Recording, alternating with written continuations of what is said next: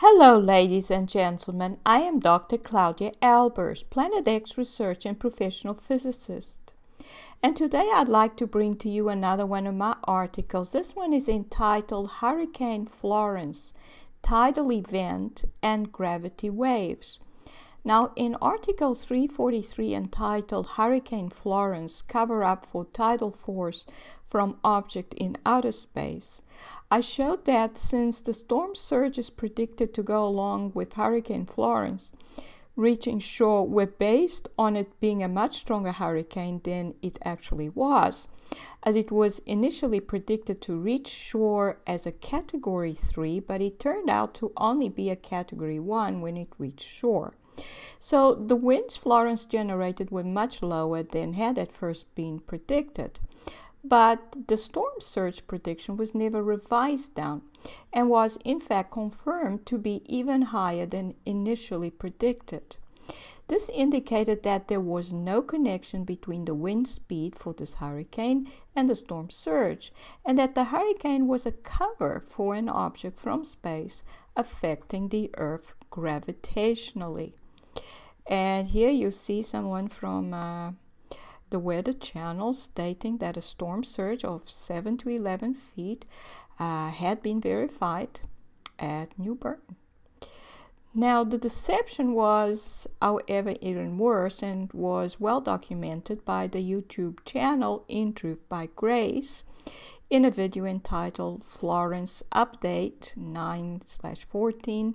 And thank you for those people who pointed me to this channel. And she shows that meteorologists at NOAA used wind gust speeds instead of sustained wind speeds to categorize the hurricane, and that only once it arrived on shore was Category 1 sustained wind speeds registered, and then only 4 times. Thus, what actually occurred at the coast of North and South Carolina coastlines was a tidal event due to an object coming from space and exerting a strong gravitational force on this region of the Earth. It is also possible that the storm was also caused by the object, but it has become clear that this storm was never as strong as it was reported to be.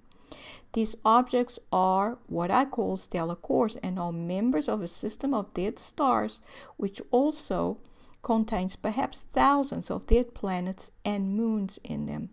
These objects are attracted to the sun and can be observed in the sun's corona. It is the smallest of these objects that are most likely to reach the Earth, at least for now. As the sun weakens as a result of the energy drained from these objects, larger members of this system may begin to reach Earth. Both stars and planets in the system lose their outer layers of material until the core is exposed, thus showing that there is not a big difference between stars and planets. Stars emit light from their atmospheres and have solid cores like planets. These objects have therefore lost all their outer layers, and all that remains is the core of the once living planet or moon. They will therefore be solid, very dense, and look somewhat like the moon. And here I show Mercury because these objects would look somewhat like Mercury. The ones that are reaching Earth will most likely be smaller than Mercury though.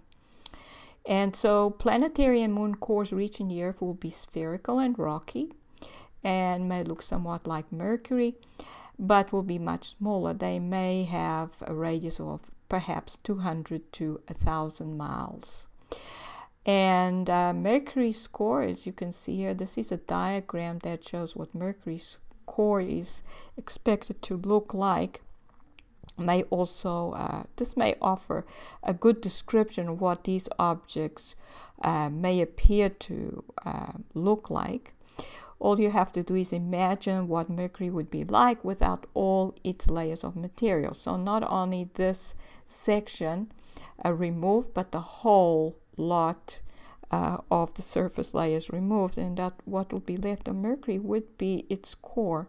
Mercury does have a core that seems to be larger than for other planets, but Mercury as a dead planet would just be its core.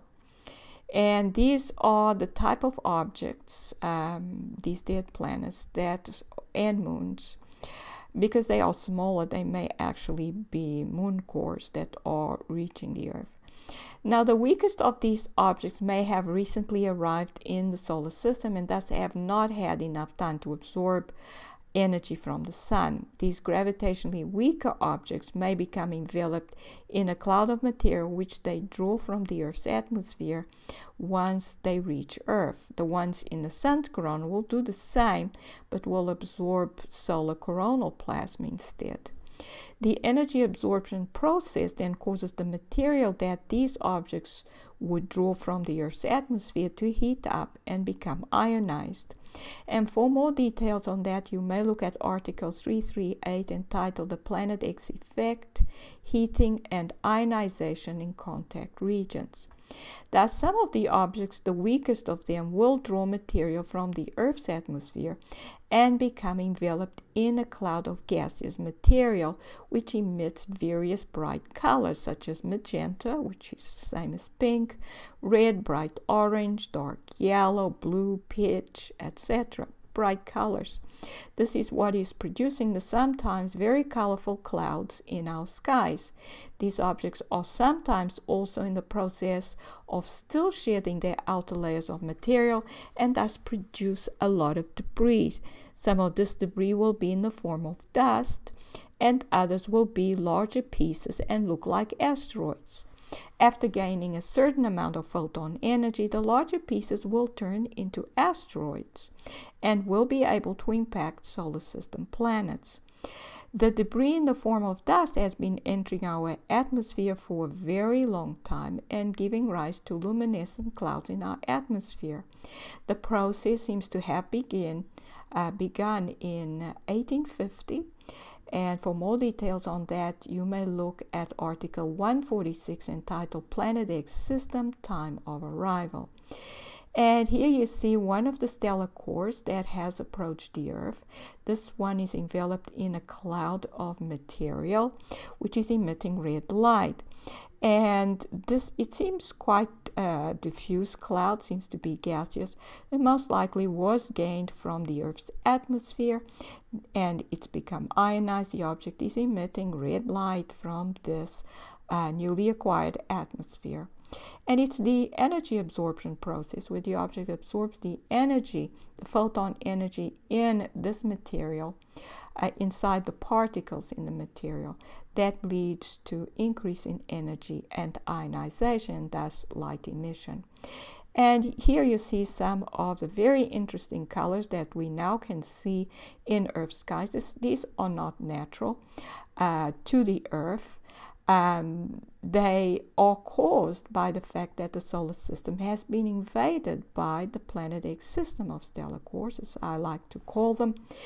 And so some of this will be caused by the objects themselves emitting this bright light, and some will be caused by the bright clouds that are created because of the dust entering the atmosphere.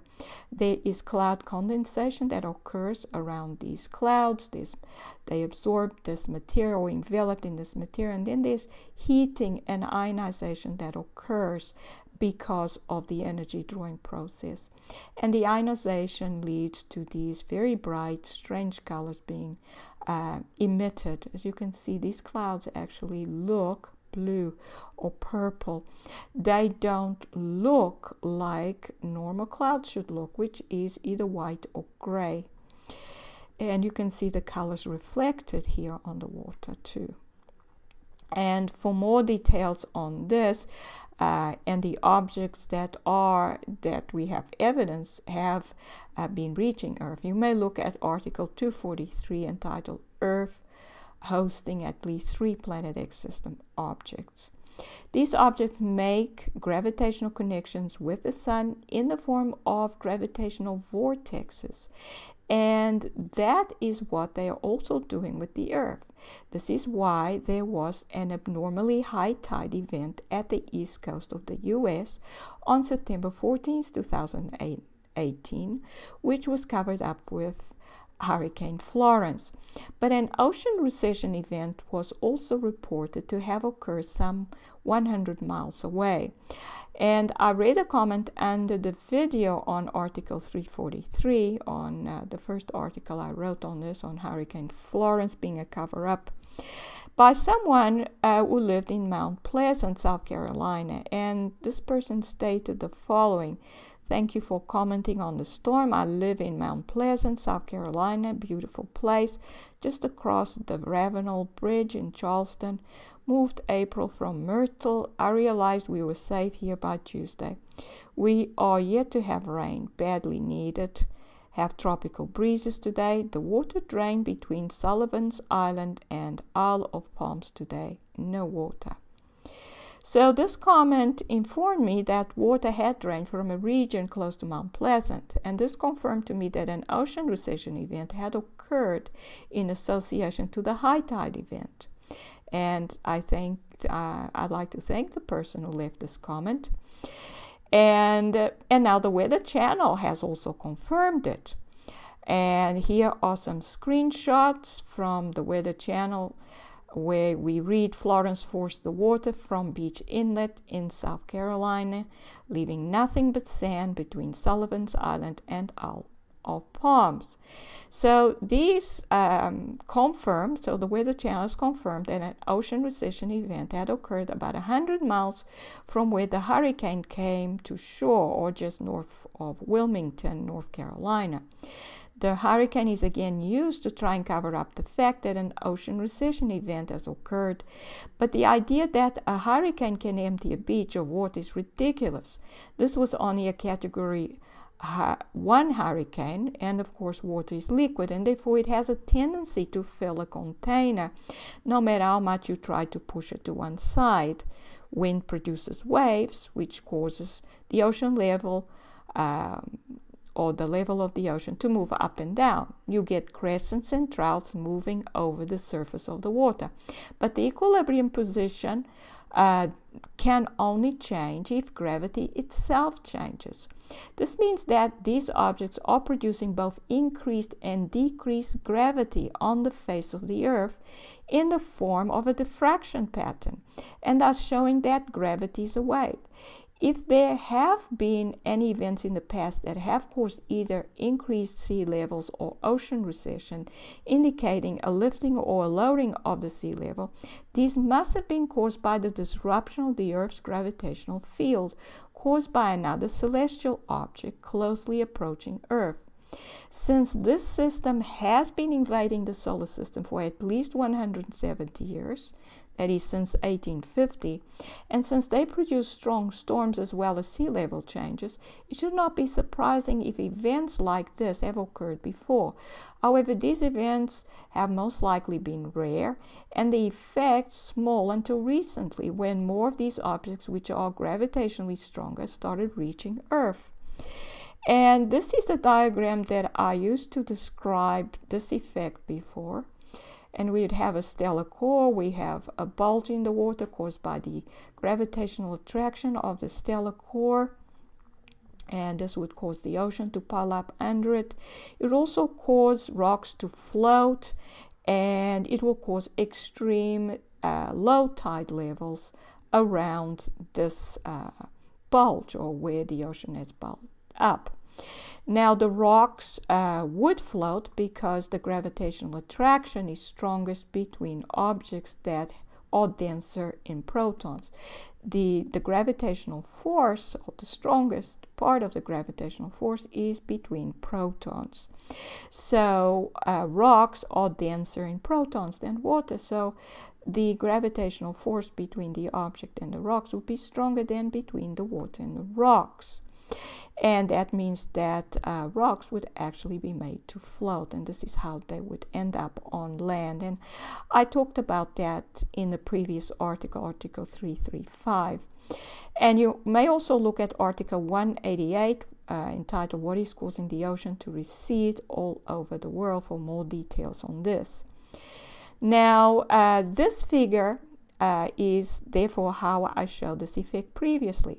But I now realize that it was only partially correct. Even I was blinded by my education in this case and did not realize that such a low-level change is not possible without a change in the Earth's surface gravity. The sea level at any point is set by the gravity at that point. A low sea level means that gravity has to have increased at that point. Thus, the object's presence produces a decaying standing wave pattern, much like the diffraction light produces when moving through an aperture, except that instead of a minimum, we have a gravity reversal. We need to have a gravity reversal in order to cause a sea level that's lower than normal, that's lower than the equilibrium sea level. And this is what a circular diffraction pattern for light looks like. We have an intense light at the center. We then have a minimum, and then we have a second maximum where we get high intensity of light, but not as high as in the center, and then another minimum, and so on. So this is a diffraction pattern. And here we can see it in terms of the light intensity along the diameter of the diffraction pattern. You can see it's very high for the central maximum. It's low, much lower for the second. So the wave pattern produced by gravity is similar to this.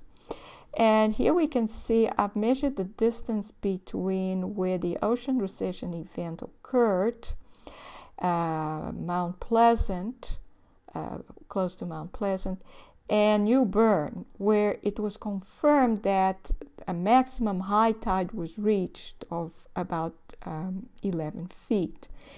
And there's a distance of about 200 miles between the 2 points. This would be the radius of the diffraction pattern.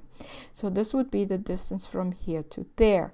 It's likely that another minimum occurred on the other side. It may have gone unnoticed because maybe there was no inlet there, and there would have been a minimum all the way around here. So this is illustrated here. So we would have this circle. This would be where we'd have low gravity, so where the sea level would rise, and it would be the highest at the center, and the object would be above here. And then there would be a minimum. The minimum is where gravity is actually reversed and where the sea level would drop instead of rise. So the sea level would drop in this region here, and it would drop all the way around wherever there's ocean. At the coastline, well, that would depend whether there is an inlet, so that this would be observable. But even if it's a river, there may be drops in the level, even in a river, if this region happens to fall onto a region where there's a river. So this is therefore a gravitational wave pattern similar to a diffraction pattern. And here I show it in terms of a cross section underneath the object, and this would be the equilibrium position of the ocean. You would be higher just below the object. This will be the central maximum. This is where gravity is reversed, so there's higher gravity here, and it causes then the sea level to drop. And if a region like this, or if the object is moving along in a region like this happens to reach shore, then that will cause the ocean to recede or to seem to move back out to sea. But what it is a low tide created by this gravitational wave generated by this object, which most likely is in the Earth's atmosphere. They do go into the sun's atmosphere without ever touching the sun's surface. So it's likely that they will do the same with the Earth. And then we have a column of upward circulating air, and this will cause a low pressure and lead to a storm being generated below the object. And so this shows that gravity is actually a standing wave with decaying amplitude. And the amplitude is the maximum vertical distance from equilibrium. So we get a maximum amplitude here, the amplitude there, measured from the equilibrium distance to the bottom of the trough here, is lower than there. So it's decayed. It will be even lower with the next maximum. And this will most likely carry on and with ever decaying amplitudes. So it won't be noticeable. Probably only these two will be noticeable, the central maximum and the minimum around it. So this leads to, of course, noticeable sea level changes. And they will only become noticeable probably when these reach a coastline. And now these objects are, of course, observed inside the sun's corona or the sun's atmosphere, very close to the sun's surface, as I mentioned, but they never touch the sun. And I explain in other articles why that is, that all celestial objects with a core have a positive surface, positively charged surface, and they actually repel each other when they can only come they can come very close, but they never actually impact each other because they, once inside the atmosphere, they will repel each other.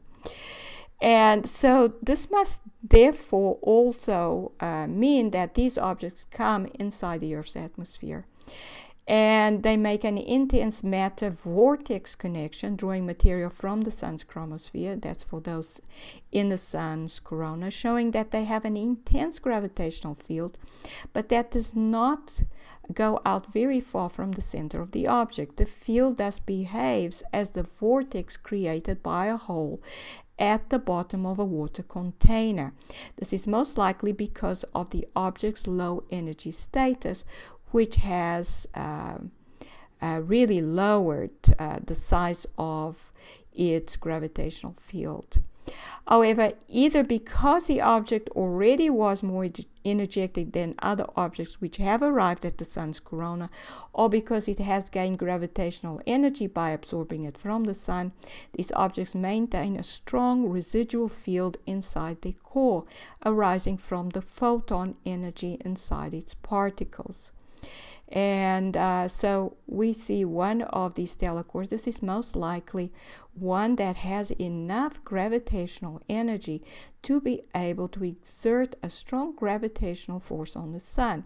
But it's a very narrow force, and it causes this kind of vortex connection between the sun and the object. And through this connection, the object draws material from the sun. It's pulling material towards itself, and this material will be high in energy than the energy its particles have inside them. So this means that it's absorbing energy from the sun through this energy, through this material that it's absorbing. And these go all the way down to the chromosphere. This is actually chromosphere material, and the chromosphere seems to be liquid. So they are drawing basically from the sun's oceans or the chromosphere.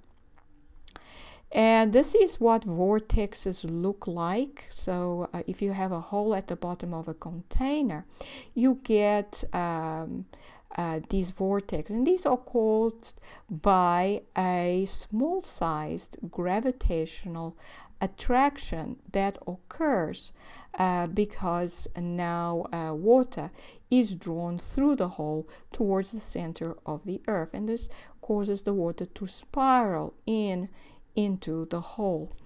Now, if the objects reaching Earth produce the same effects as those that are observed in the sun's corona, they most likely will start by producing sea level changes, but these may turn into water spouts, which would be the equivalent of the vortexes observed in the sun's corona, as the object pull air upwards and cause it to circulate. They will also produce low pressure and thus severe storms, hurricanes over the ocean, possibly tornadoes when moving over land. The circulation is due to magnetic effects. The charged particles in the water are deflected sideways when moving through an external magnetic field, that is the Earth's magnetic field. So if it wasn't for the magnetic field, water would just move in a straight line, straight down towards the hole, and the same thing would happen with this vortex. But because the sun has a magnetic field, it causes a deflection of the particles sideways, which then causes them to spiral. And so the same thing happens here, and this is actually caused by the Earth's gravitational field, which then causes matter to be pulled inwards towards the center of the Earth through this hole. Hence, gravity is a wave, which means that these objects can cause objects to be drawn upwards as well as downwards towards the ground. If an airplane flies through the region where there is a gravitational minimum, i.e. the point where gravity is reversed, created by one of these objects in the Earth's atmosphere, it will most likely be pushed towards the ground and crash.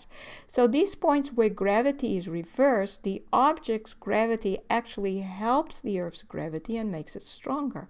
So as the plane moves through the region of the minimum, it will suddenly become heavier, and the lifting force created by its wind speed and wingspan, which is illustrated by these two arrows here, with L's for lifting force above them. Suddenly, if it moves in this region, then the gravitational attraction it will feel downwards will increase. So the plane will seem to suddenly become heavier. So the lifting force created by the wingspan and its speed will not be enough to balance its weight. So of course, the airplane will nosedive into the ground. It will crash. This also means that gravity is a wave, and even the moon causes high and low tides because its gravitational influence on the Earth is in the form of a gravitational wave.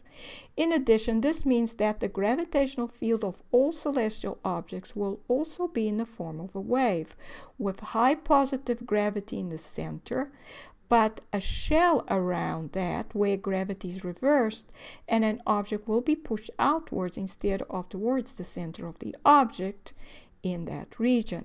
So the Earth must have at least one concentric shell inside it where gravity is reversed, and this is illustrated here.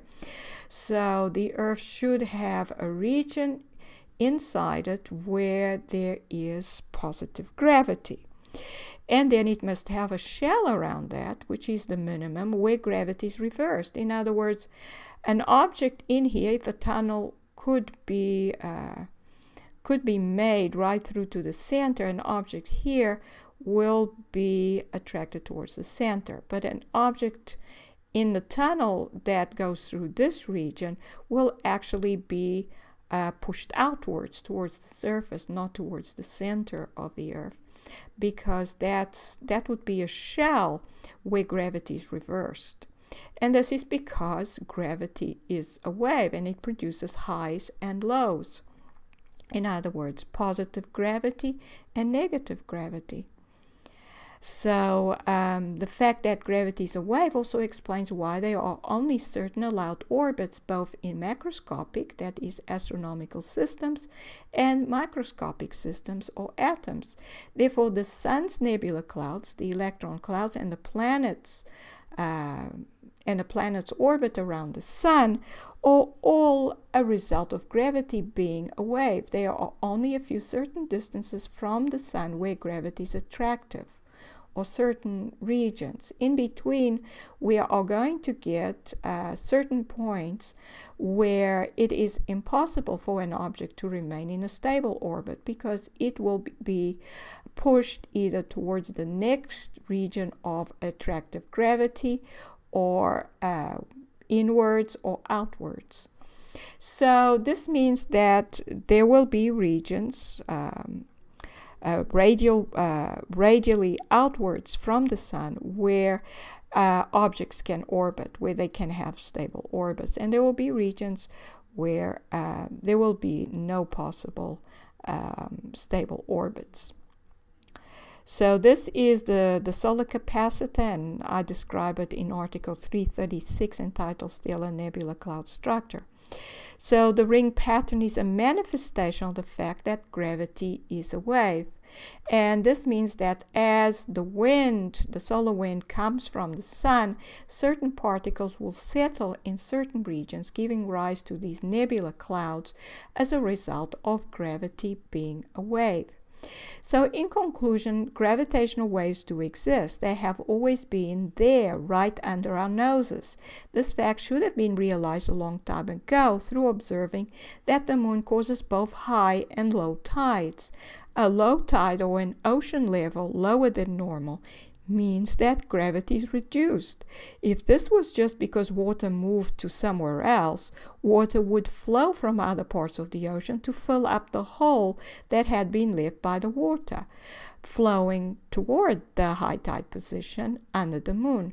This means that all planets will have regions inside where gravity reverses, and it explains why atoms and star systems will always have allowed and forbidden orbits or energy levels. And those are the references.